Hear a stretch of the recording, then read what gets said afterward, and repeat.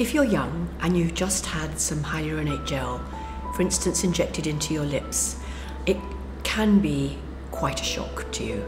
It's the first time you ever had it done, and suddenly your lips are looking enormous and you don't like it. People who have filler are often experimenting with their face. And it's a shame that it has to be like that, but young people are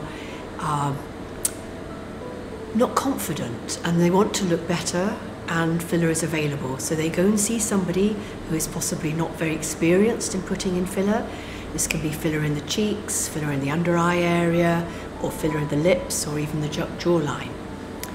And they don't like the effect, they don't recognize their face. You look in the mirror and you say, no, it's not me. I don't look like me any longer. I really want to get rid of this filler. That's one group of patients I see. And then the other group say, well, it's a bit overfilled, I'd like to get rid of part of it.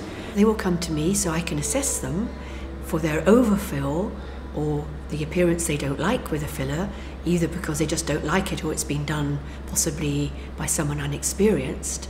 And I can advise them on whether I have to try and reverse all of it or just part of it. We have a long discussion about what they want out of it. You will tell me all your concerns about it, and I will try and match that and reverse the filler that you don't like, that's overfilled. First of all, you should wait a few days for the injection swelling to settle down. And if you still don't like your lips at the end of that, there is a little enzyme that can be injected into the lips, into the hyaluronate gel, to reverse it. This is an off-license use.